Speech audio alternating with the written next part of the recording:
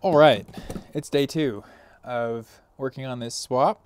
My next phase, now I have my 1.6 pump off, is that I want to swap my actual ALH pump parts onto my 1.6 pump. Now this is already a 1.9 liter head, but I want to use a Bosch 1.9 liter head and not a Hans Auto Parts 1.9 liter head. So I will be trying to swap this head onto here. Should be pretty straightforward.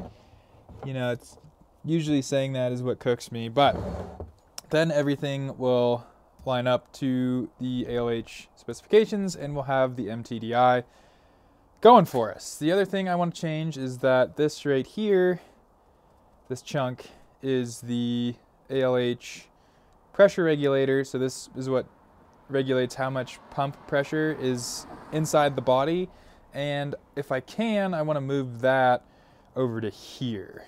It's hard to see, but this middle part here is actually the pressure regulator on the 1.6. This is the vacuum that applies to the boost. Okay, so with that introduction, I'm going to go ahead and rip this thing apart, and then rip this thing apart, and then switch some parts out.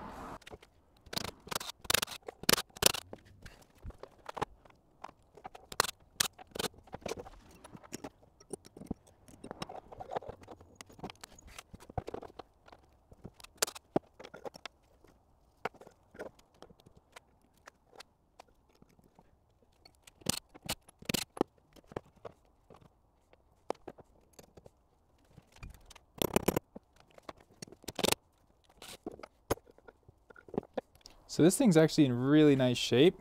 You can see I had to pull the top off because this whole top is kind of just a motor and shit. And this sticks down into here in such a way that you can't pull the pump head out until you remove the top half. So, but as you can kind of see, it's nice and clean in there. Super duper clean. Gorgeous, beautiful, amazing cleanliness. So, this is awesome, and I can use these parts no problem.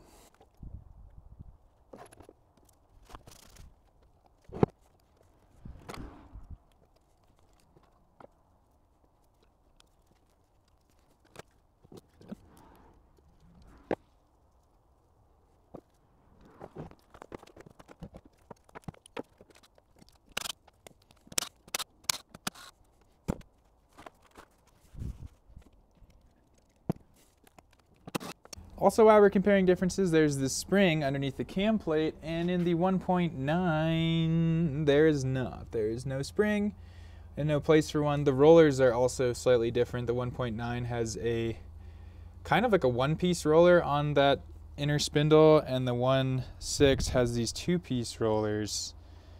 Nothing groundbreaking, just interesting. All right, and then of course, there's this part of it. So these should both actually be about the same because they're both allegedly 1.9 cam plates. And most important of all, you got to get that tooth right there lined up with that tooth right there. And you can't forget this little washer. If you forget the washer, the car doesn't work. So, got to get all the little parts back in the pump just so, and do it quite carefully. Just to show y'all, this is the pump head out of the ALH, and calipers are zeroed, and it is an 11mm pump head. So we're not changing in size whatsoever. It's worth mentioning too right now, any speck of dirt anywhere is going to go into your fuel injectors, potentially, or grind around in your fuel pump. So when you go popping heads off your fuel pump and stuff, make sure everything is super clean. I wish I cleaned the outside of this before I pulled it off. I wish I cleaned my bench better. I wish I cleaned my tools, because literally you touch your bench, you get one piece of dirt on your hand, you touch that, you put it in there, it goes in your injector, you're screwed. So be very, very, very, very, very clean while you're doing this if you choose to. And today I'm actually trying a new way of assembling, Because previously what I would do is kind of like juggle the whole pump head in here, and that proves to be really difficult to do. Sure. Today I am trying the opposite. We are assembling everything upside down. And gonna try to run it piece by piece back the other way, which may or may not work.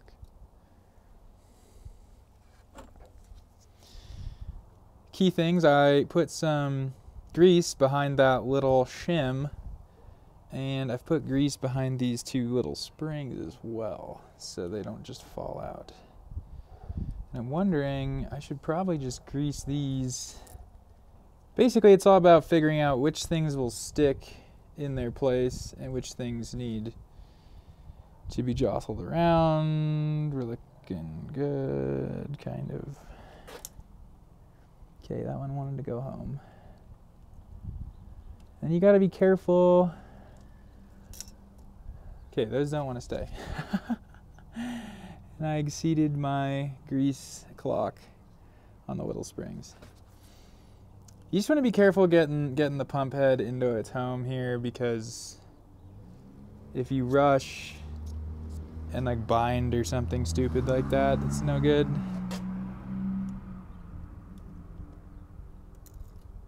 Oh, that's not what you want. Okay, more grease on that one. And it's also worth saying that there's like a lot of little parts that can fall to places you cannot reach, and you don't want that.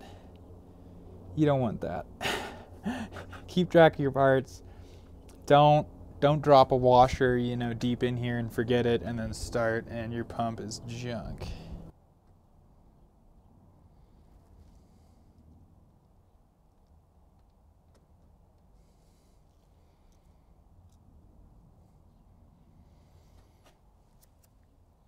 Okay.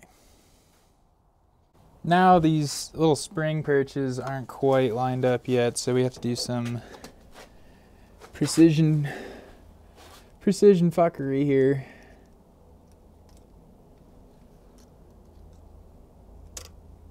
That's one. Oh, we're cooked. And you can't let the collar slide out of its hole either. Is the annoying thing. Fuck.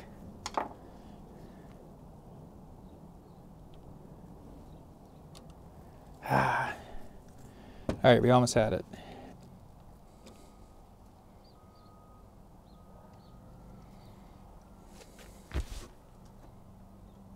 God, I just did it again. That sucks. You can't let it rock back at all, or you lose all your progress. Okay. Don't let it rock forwards. Don't do it.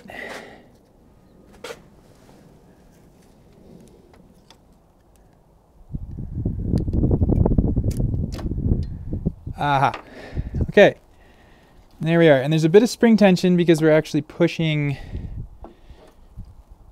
We are pushing that spring that is under the cam plate back in.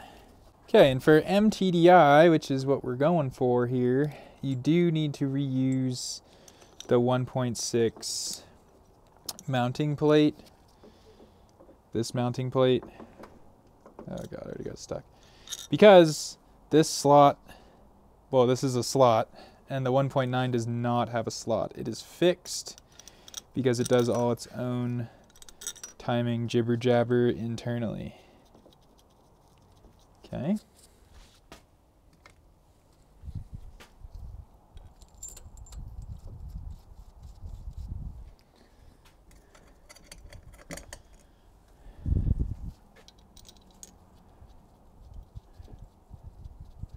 And although that was, I would say, a little bit more of a pain to do it the way I just did it, ultimately I think it gives you a cleaner result with more certainty. And here you want to just walk it down evenly.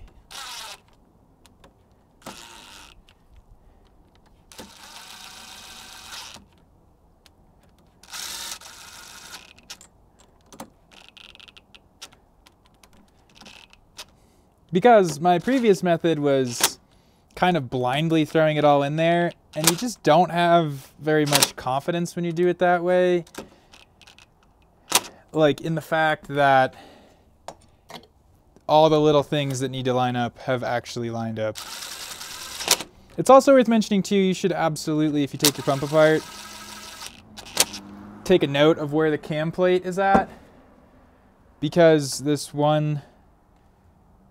is like what determines your timing, and it is possible to be 180 degrees out. Oh, but the other check to see if you're 180 degrees out is the keyway, this thing right here, should line up with the position you put the cam plate in there, and mine does, so we're good to go. And now, since we're all on here, I'm gonna torque this and kind of clean stuff, and then I need to put the pump pulley back on it and turn it by hand to make sure everything's copacetic inside. And we need to put the beloved power screw back in. So here's my comment on pressure regulators. And in fact, I actually wasn't turned on to this concept until someone else made a comment about it. But this is the 1.6 pressure regulator, and this is the 1.9. And the 1.9 pressure regulator, this hose isn't important, but inside here is the pressure regulator. And what's important is that it actually releases fuel to return at a higher case pressure, which will change timing and other things like that.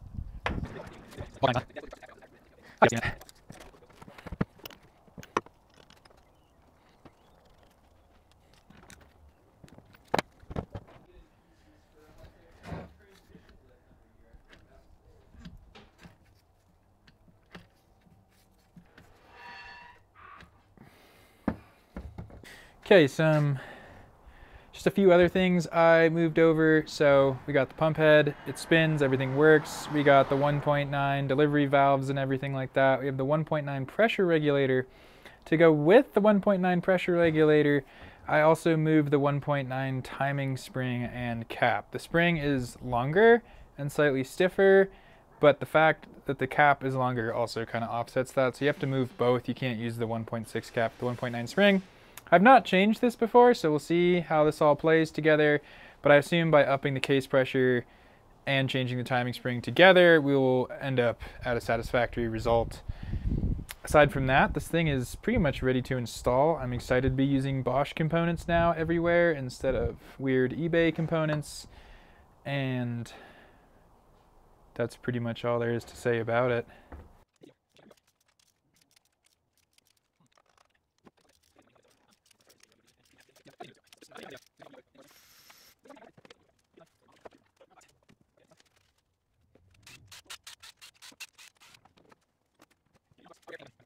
Right, and is off right now, and as you can see again, the gasket has not blown. So that's about paper gasket. Some feel like you can't have a good seal of paper gasket because I run this engine for PSI for hours on end, and the gasket is doing fine. So no gasket, but paper besides works just okay.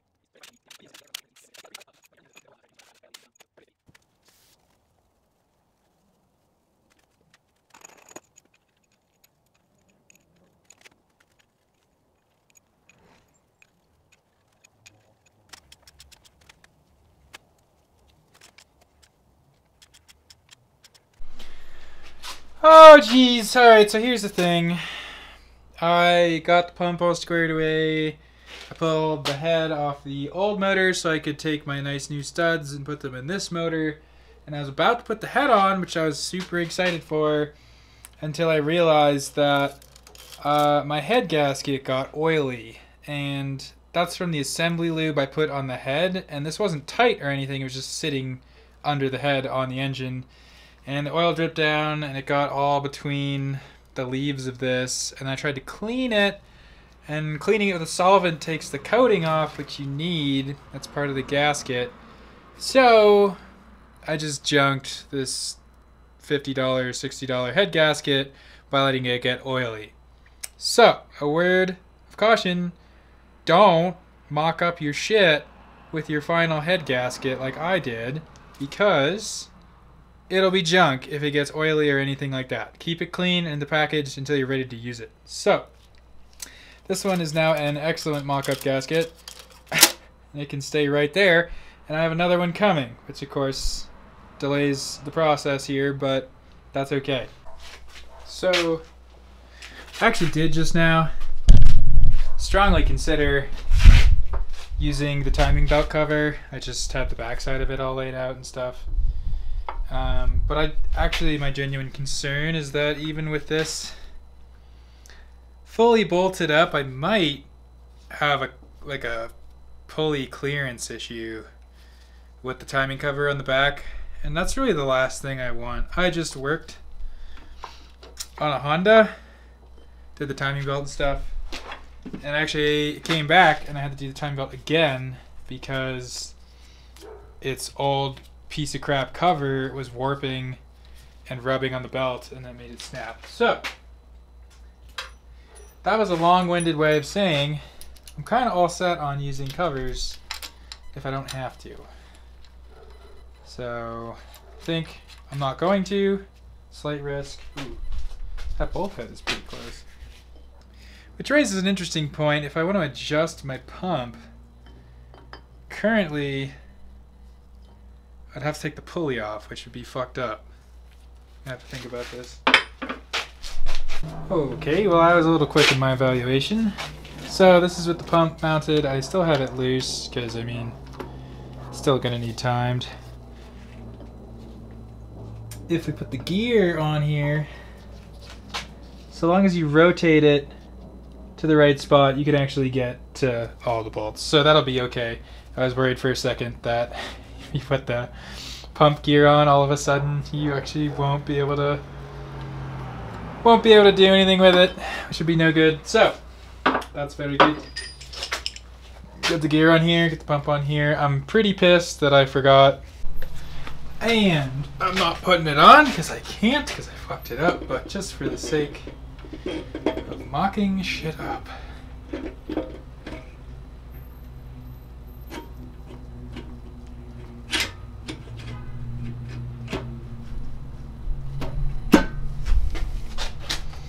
Heck yeah, that's what she's gonna look like. Very nice.